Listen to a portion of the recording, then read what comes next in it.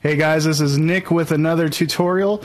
Today we're going to be using different blending modes in order to make layering our night sky photography with our light painted foreground a little bit easier in Photoshop. So let's hop over to the computer. Okay, so here we are in Lightroom. This is where we're going to start. This is where my workflow always starts. The first thing I'm going to do is prep all of these files in order to make the blending a little bit easier in Photoshop. So the first thing I'm going to do is I'm going to go through and do what I want. I'm going to go through and fix my white balance on all these shots. I'm also going to do a few things that'll make the blending in Photoshop a little bit easier. So I'm going to decrease the blacks, and I am going to add a little bit of clarity and boost the shadows in the sky. I don't want the sky getting too dark on me.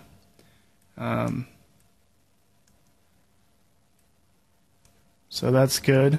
And I'm not going to sync these settings over to my other images because I want them to have a slightly cooler white balance, something like that. I want it to mimic moonlight, and I'm also going to have kind of a lower contrast foreground. That way hopefully it goes with most of the foreground once we layer it together. I'm going to take these settings and I'm going to sync them over to my third image here, which is just another light painted another image of light painting on this bench here. And so these are our three files. Now what I'm going to do is I'm going to highlight all three. I'm going to go up to Edit In, Open as Layers in Photoshop. Then I'll click Open Anyway. It's a little pop-up dialog that I wish we could get rid of. Now it's going to open these three layers up in Photoshop. And then we wait, and we wait, and we wait a little longer.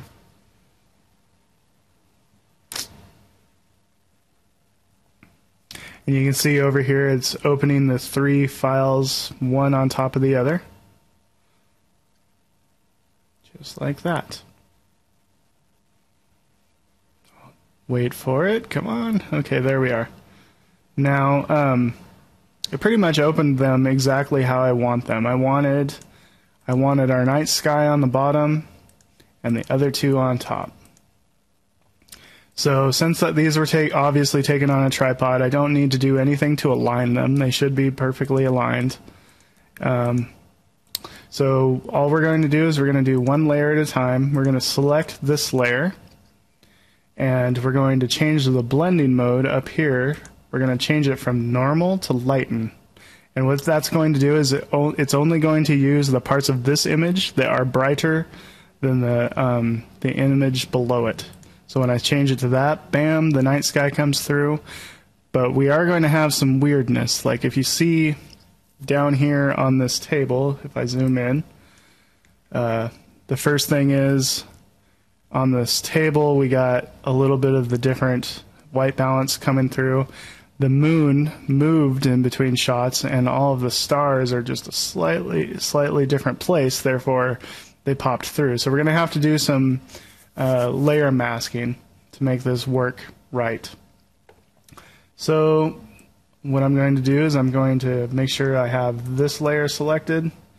I'm going to select a new layer mask, going to come over here, and I'm going to paint black anywhere that I don't want this light painting layer to poke through.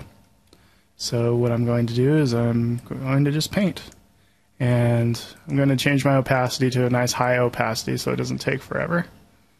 And as I do that, you can see the moon trail kind of goes away, and that's about all we need to do.